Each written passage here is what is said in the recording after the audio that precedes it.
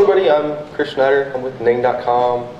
For those of you that don't know, it's the build your own social network site. Cool place to work. We recently became acquired by Glam Media, which is an advertising company.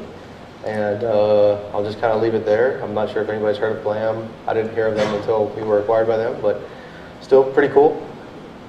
Anyway, just kind of show of hands, how many people use Xtrabackup? Excellent. How many people use MySQL Enterprise Backup? Okay, well, you got to pay money for it, so whatever. Anyway, so this presentation is really on, the extending Xtrabackup. It's basically a point-in-time system, a reporting system that I built. A lot on my own time. I integrated into the Ning architecture that I also built for Ning. I figured, if we're going to do a job, we may as well do it right. So kind of what we'll cover today is, what is Xtrabackup? I'll kind of go lightly on that because everybody pretty much seems to know what Xtrabackup is. Backup requirements, and the actual system at Ning that we use, some challenges that we have, and I'm sure other Web 2.0 companies will have as well. Not just Web 2.0, but pretty much any company will probably have, especially in a sharded environment. The overall architecture, I feel it's very important to understand the overall architecture of Ning, how we actually set up our clusters, because the backup system actually plays a key role into how our architecture is set up. We'll get into that a little bit later. Data about our backups and monitoring, what we had, basically what we have now. Historical tracking of basically all of our backups, and what I'm planning on doing with this system, hopefully into the future. So what is Xtrabackup? Everybody knows Percona built this wonderful tool. Xtrabackup provides, non-blocking backups for InnoDB, XtraDB, somewhat blocking backups for my ISAM, for those of you who still use it. It also has incremental backups. You can do remote backup strategies where you can take a backup on one machine and SSH that out to other machines. Really cool features. Streaming, which I absolutely use 100% at Ning, and full backups versus incremental. So Xtrabackup has a cool wrapper script that makes your life a little bit easier called InnoDB Backup X.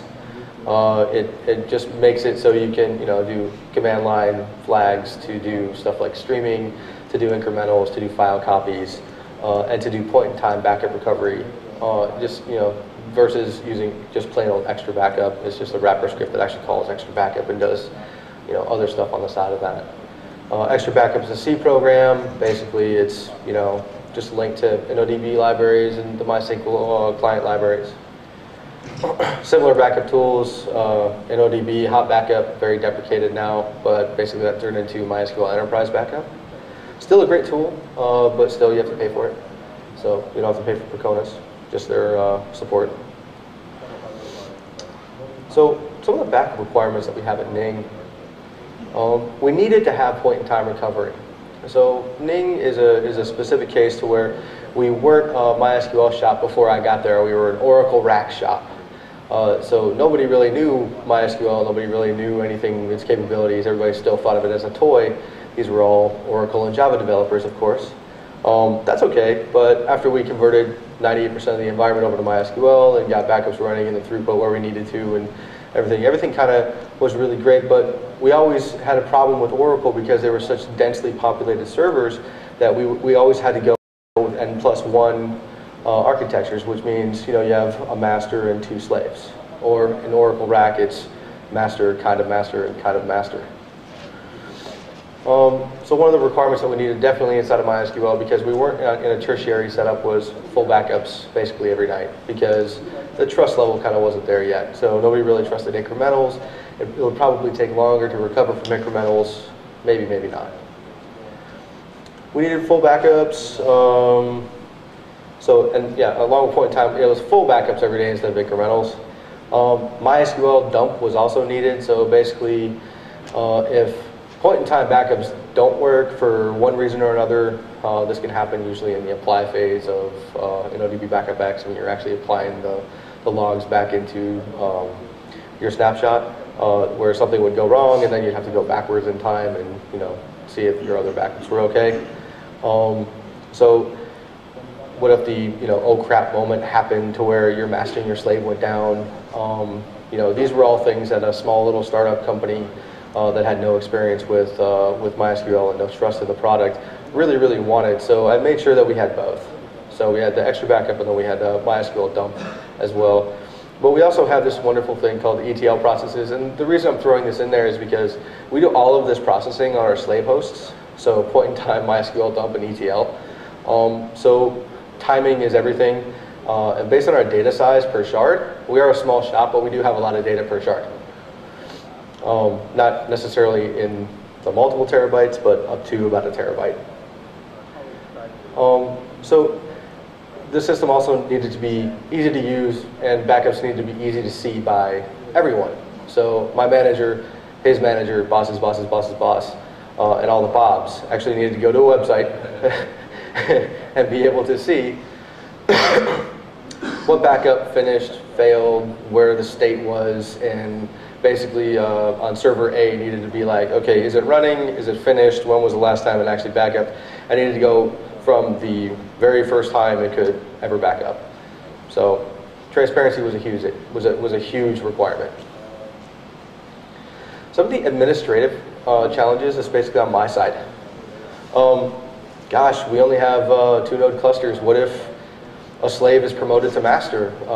We've automated this process, so what if a point-in-time recovery or a MySQL dump or an ETL process was going on during this whole time? Timing of different backups, like I said, we have Xtrabackup, MySQL dump, and ETL processes. Timing of ETL, and basically it's a boatload of information that we are taking off of every shard, not every day, but at least every week. And that takes a lot of time because of the format that we need to dump it and the way that we need to dump it. Full backups every day was definitely a problem, especially with a growing environment. So you're going from tens of gigabytes into tens of terabytes, 100 terabyte, and as we grow more and more and more. So how do you time that on a small system with a low budget?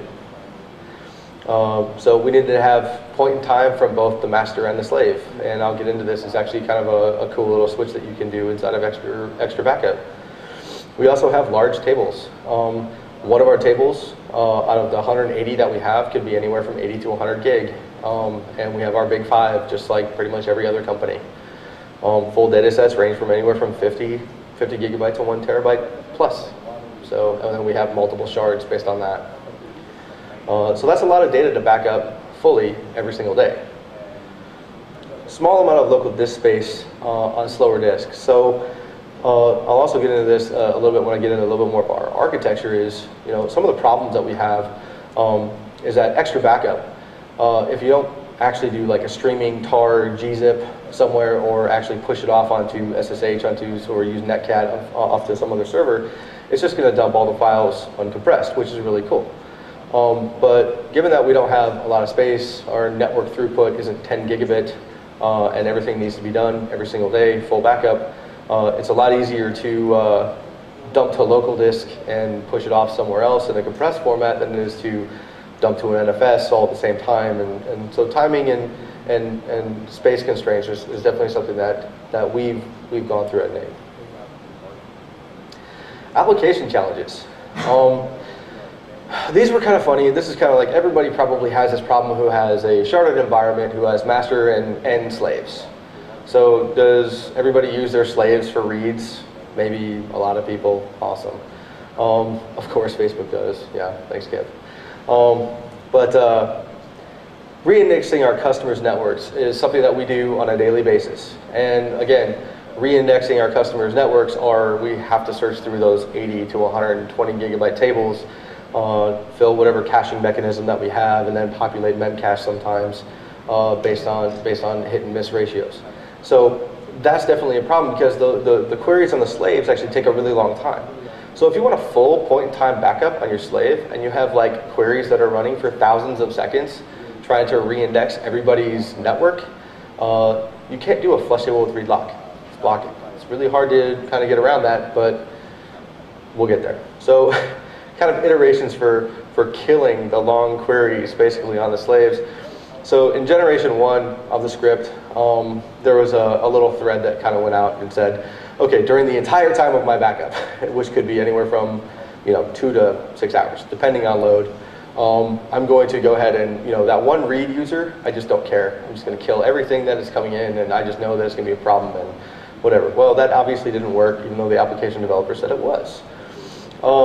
Because nothing was being re-indexed for like a week before we finally figured it out. So then we only killed the select statements during the lock phase. So in Xtrabackup, towards the end of the backup, you're going to do your point in time, point in time, point in time. The log is going to grow and grow and grow. All of a sudden, you need all the FRM files and your database structures and everything like that. So Xtrabackup will do the flush tables with read lock and say, okay, all tables are locked. Now I'm going to get all my format files. Now I'm going to get all my database structures. Now I'm going to make sure that I have all that information, and it's actually a very small bit of information that you need, especially if you're not using MySQL. And then I'm going to put that all into this wonderful streaming backup one file, and then I'm going to unlock all the tables.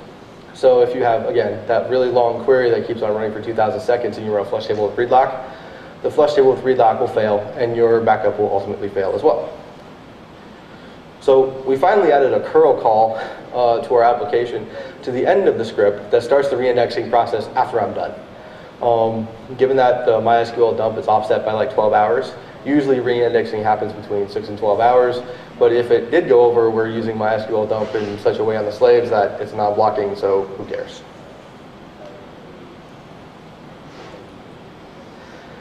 So I've used this in other presentations before, but this is the basic MySQL cluster set for Ning.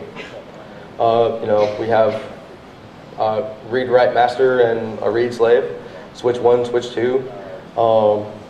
Master and hot standby. We definitely call it a hot standby because we're using bilateral replication with log slave updates on both sides. We're also using keep alive D with a heartbeat that goes from the master to the slave and vice versa. So if the master ever goes down for whatever reason, the keep alive D process that we have in place acts as a heartbeat and fails over a floating IP address to the slave. But there could be multiple problems there. What if we're running ETL? What if we're running Xtrabackup? What if we're running MySQL dump? Those all take a little bit more resources on the slave, and we can't actually run our production load and a full Xtrabackup simultaneously on a slave and have good response times. So at the very bottom, you'll see NFS storage, and that's strictly for backups. Now, I mentioned earlier that we have the NFS storage. Again, we're a smaller shop, so we don't have the wonderful hundreds of thousands of dollars of SAN that some companies can have, or the server at the on every rack that's dedicated to backups or something like that. So we just have an NFS storage utility, and basically that can only handle so much network throughput and so much I/O at any given time. So what we're actually doing is we're streaming and compressing locally to a different set of rated disks on each slave than what our production load is going to. After we have that compressed file, we sleep for a random amount of time, and then we'll actually just copy the slave over to NFS. It's just an easier way to work within the confines of our environment. So again, backups perform on the slave host. I talked about log slave updates. Does everybody know what log slave updates is? It's basically when you have a master and a slave. If you have a slave that has log slave updates enabled, the slave actually keeps a binary log just like the master would. So this actually plays a key role in our backup system based on our next point, which is the use of slave info with InnoDB backup X. Basically, well actually I'll get into that later. Hold on. So streaming backups to a local mount, and then we push it off onto an NFS. So the backup system, it's really a wrapper for the wrapper, which is InnoDB Backup X. So InnoDB Backup X it's a great tool. I love it. It's really fluid. It works in many situations. It works pretty flawlessly with InnoDB. I've only had a few problems with some of the backups that I've had. But the wrapper script actually gives you a lot more to Xtrabackup than what Xtrabackup actually has there. Xtrabackup has all the data and report and logging, but it doesn't actually have reporting or any mechanisms like that wrapped around it. So that's basically what I wanted. It was kind of just time that I wanted more. So some of the features that are in the wrapper of the wrapper script, MD5 sums. You can use checksums too. Start time, start lock time, end lock time, end time. Directory locations. Now the reason I say this is because building the Ning system was somewhat of an iterative approach and a multi-tiered approach. So we have multi-tiers that serve up different types of content based on whatever we have in the environment. So I say directory locations because we're not homogeneous through and through in our environment, although I'd really like to be. We're pretty much homogeneous per tier, but so that's why I wanted to do directory locations, because mileage may vary based on your environment, my environment, that tier, this tier, whatever tier. So the backup's named with a primary key identification that comes straight from MySQL, where all of the backup data is actually stored. So it actually helps identify, very uniquely in the database, like when it actually happened, and then track everything about that one little single backup file. That primary key is actually going to be a main point later on in the conversation. So I also do, typical disk checks, balances, threshold margins. Do I actually have enough space locally to actually run the backup based on the previous backup? That's something else I'll talk about a little bit later. And then, more system administration, kind of, how's the system overall, and the what ifs and the hooks are in there. Like if I have 2 IPs, what do I do? And kind of a cool system. So the actual Xtrabackup line that I use is right here. I think it's very simple. Not much to it, really. It's got the slave info in there. The compression equals 0, because I don't want Xtrabackup to do that, because I do that. Some users, some pass a socket, streaming tar, pipe the output to a run log, and gzip it, and then pipe that to a dump file. So there's no real, weird magic inside of the actual line that I'm using for InnoDB Backup X. All the magic happens before and after this line. Yeah, and the code's actually not public yet. It's not open sourced yet. I'm thinking about open sourcing it, but yeah, I'll get to that later. So, data gathering. Again, Xtrabackup's a great tool. I wanted more. Transparency is absolute necessity for Ning, and I'm sure for a lot of other companies as well. We really wanted to have the ability for others to see, the backup status with ease. Reporting on backup status, whether it be in a report that I send out daily, or just something that they want to go run through a cool little GUI that I built, or a website that I built. More information about the backups themselves. So from top to bottom, how did it do? How long did it take? What's the MD5 sum? What was the actual margin? Checks and balances, stuff like that. So we're going to get into a little bit like what the actual data looks like inside of the tables that I built. So let's take a look. So DB backups, the ID that you see, where ID equals 2272, this is like the first backup that I ever took on the first cluster that I ever had at Ning with this actual system in place. So basically the ID is 2272, and that number will come up literally all the way through the entire backup process, even up to and including appended onto the actual backup itself, along with the date and host name and all that, and the actual run log that I'm using during the backup. So it's really easy to go and track down your backup, your run file, and then correlate that into the database and see what actually happened. So as you can see, you got your primary ID right there. You got your host not shown. because this was actually real data, but I didn't want to show the host name. The backup type is PIT. That's kind of, there's 3 different types of backups that you can do basically in our system. That's PIT, MySQL dump, and ETL. So basically this is point in time, PIT. DB is null, because that's basically used for MySQL dump, because we run MySQL dumps on a per database basis. And then start time, backup completed time, end time status, finished, compressed, yes, because I compressed it. I do have a non-compressed option, but I don't really use it. Then the bin log and the position that that actual backup was taken. So I can run a recovery. I can just look at this one table and say, okay, I can go to that one backup and say, okay, this is what I need. Here's my change master 2 statement. Here's my binary log. Here's my position, and go. Do the recovery, do the apply, and you're off and running. So try to make it, kind of metadata of the data that I'm actually going to be showing you in the next few slides.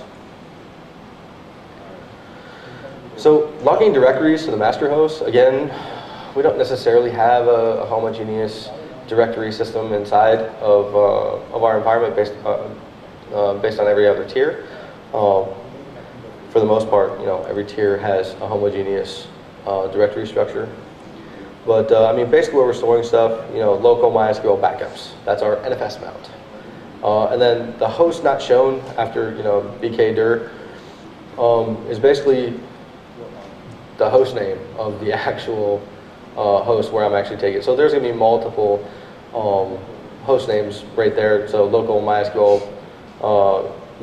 backup host name, and then host name is going to be a directory where you're taking the backup.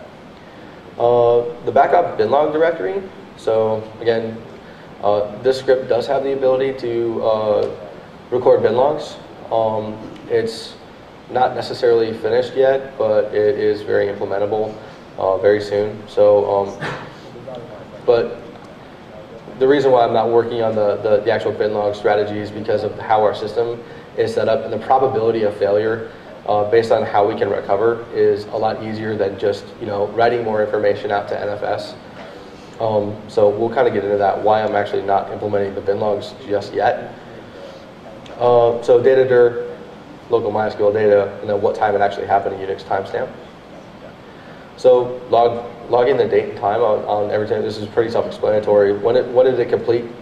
When did I actually start the flush tables with read lock for my full dump? Then the lock actually flushed 1 second later. When did the backup start? When did the backup end? When did the unlock happen? Obviously those aren't in order, but the times are in order. And then what actual time it was right then. So what I'm actually looking for is there's another thread that's inside of these scripts that actually goes through and looks at the actual run log that's running during every single backup. It actually looks at what I call the pit log, which is basically the information that Xtrabackup actually throws out to standard out or standard error. I'm actually looking for a line specifically that says, starting to lock all tables, and I take the timestamp and say, okay, that's when I started the lock. And then that's a piece of information that I put into the table. A little bit more into that is, so after that it's like, starting the backup of, here's all your FRM files, and then I finish backing up.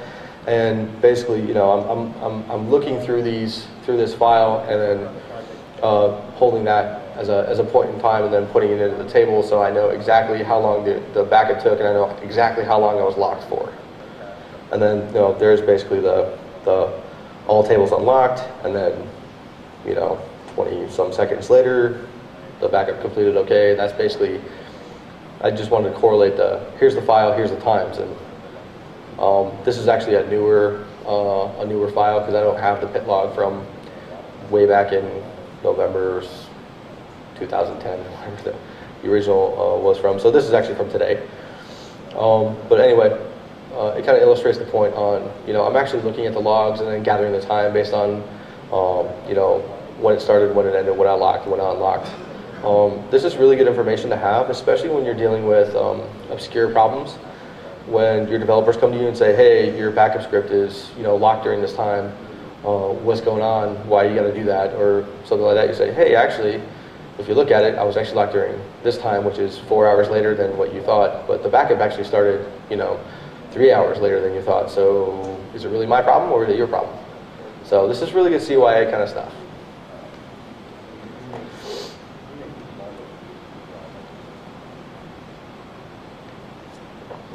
So errors in messaging. This is kind of a cool error. I talked recently about margins for and expected behavior of my backups. And so there's some logic inside the script that actually goes off of the initial backup not found error. You can probably gather that this was the first backup ever took.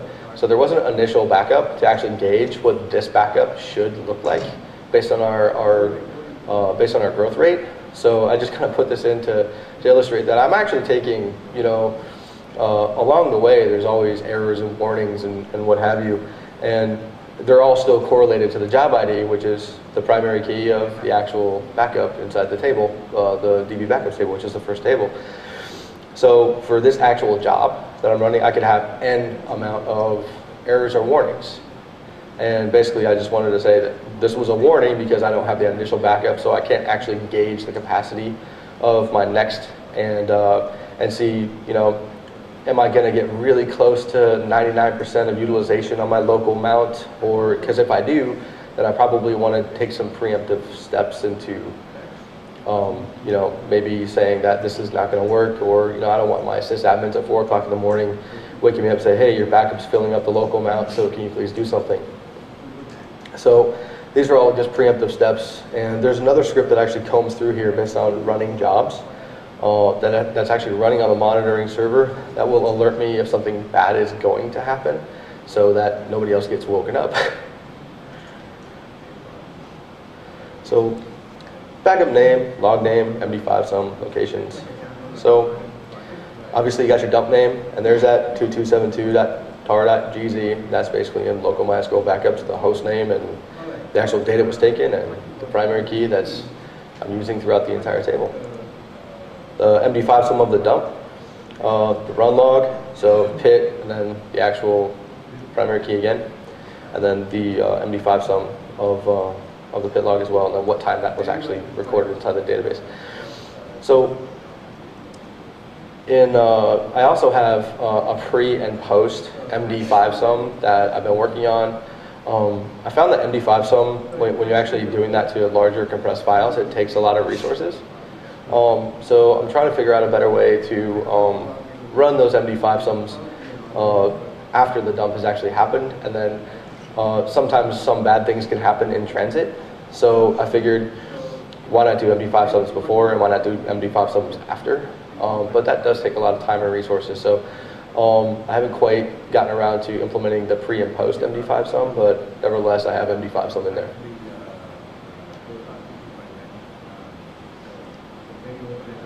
So master and slave big log position. This is kind of cool too. This is that -- slave - info inside of Xtrabackup. So it's gonna, again, primary key 2272.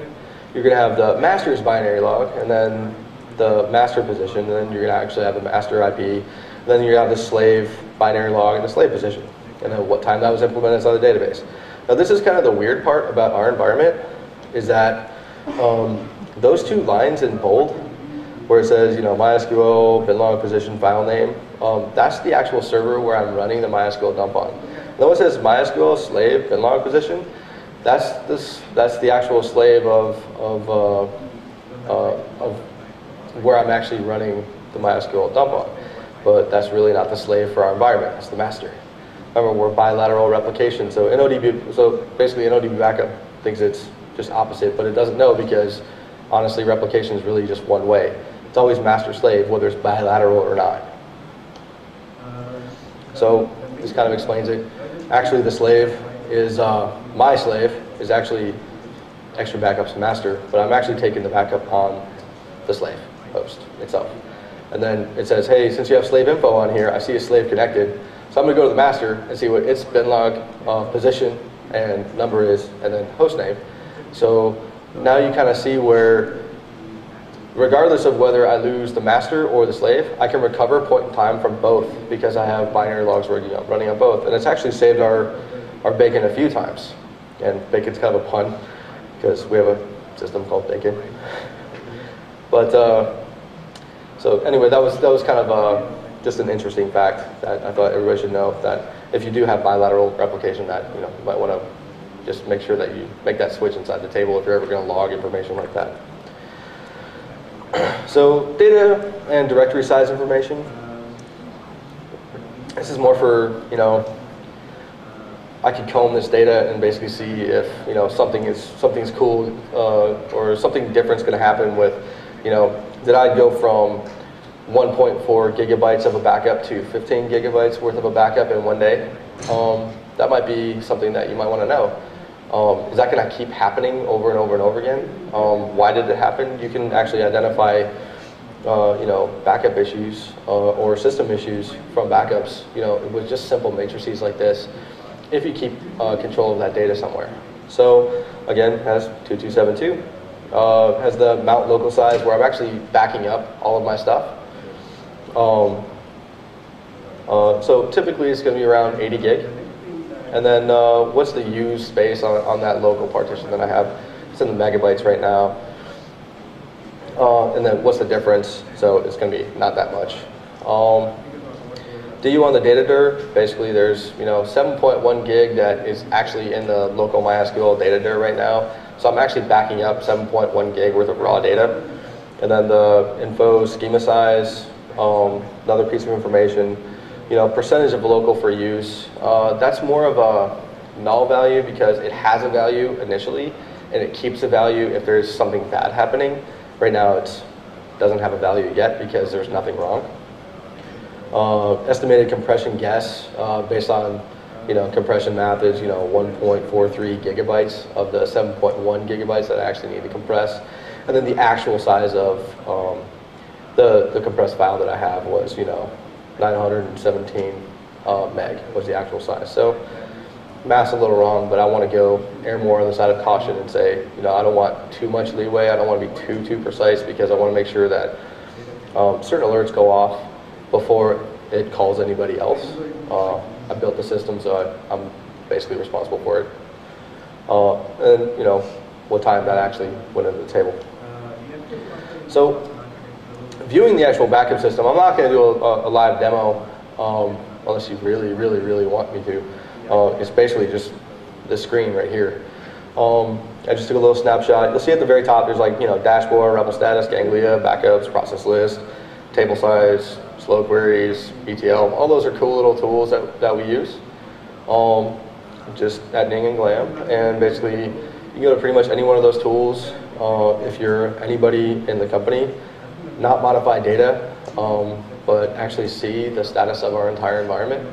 Our backups in particular, you can go back to pretty much November of 2010 when I implemented this system inside of Ning.